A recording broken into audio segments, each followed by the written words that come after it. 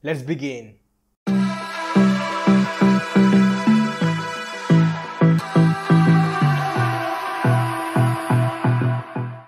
Hey guys, what's up? I'm Sushman and this is 35mm.app. So we are running a photography contest about flowers and I thought why not I should also go out and shoot some photographs of flowers. And here is my experience. So whenever it comes to any kind of photography shoot, first thing is preparation. You have to make sure that your camera batteries are charged, your SD card has available space, your lenses are clean, your sensor is clean. So first thing first, prepare your gear. And if you think that you might be needing a tripod, also pack a tripod. In case of flowers, I was shooting at a very shallow depth of field, so I was getting a good shutter speed. Hence, I decided to not carry a tripod with me. Second preparation is to know your location. You should always search about your location in advance. So in this case of shooting flowers, I searched what are the places near my house that might have flowers. Luckily, I live near a lake, so I can just take a taxi, 5 minutes taxi, and go to that place and shoot some flowers.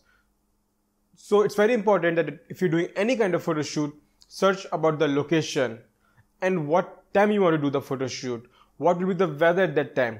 So do your preparation about location and your gear. Once you already have your gear and your location ready, third most important preparation is to at least have some idea of shots that you're going to take. So if you actually go to all these sites and study the kind of photography you're going to do, it will help you as you will already have some sense of ideas what photos you want to take.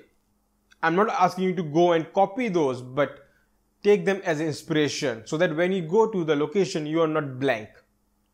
So that's what I did. I went to 500px, searched about some flowers photos, got some idea about angles and everything, and then I went to the location.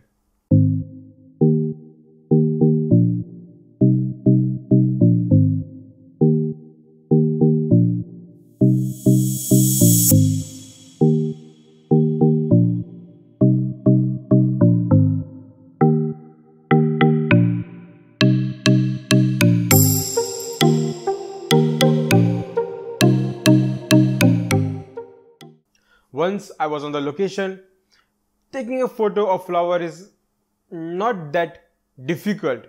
But since it's not that difficult, a lot of people can easily take photos. That means if you want to stand out, you have to do something really different. I personally like when there is a photo of flowers with a nice smooth bokeh effect because it separates the background from the flower. So you can actually put a lot of emphasis on the patterns of that flower, bringing out the natural beauty in that. So I carried my 50mm f1.8 lens with me because it gives me nice depth of field.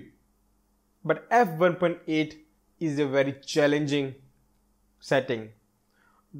Since I don't have a macro lens, when I'm shooting f1.8, the depth for focus is so narrow that even a small movement of like few centimeters brings my camera out of focus. And not only it brings out of focus, actually when I'm shooting so close to a flower at f1.8, I was not able to even get the autofocus. I had to change my lens into manual focus, choose the minimum focusing distance, and then manually move my camera forward and backward to focus. After a couple of tries, I did get some nice shot, but I thought it's too much of hassle. And I ended up choosing something like f4. Now f4 might be a bit wide, but when you're shooting with a prime lens and you're very close to your subject, that still gives a very nice bokeh. And I ended up taking some really nice shot of flowers. And here is my personal favorite shot from that photo shoot.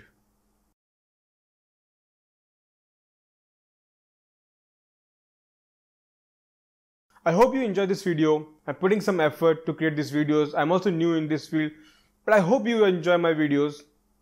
If you really like my videos, do like them, do drop a comment, and do follow us. Thanks. Have a nice day.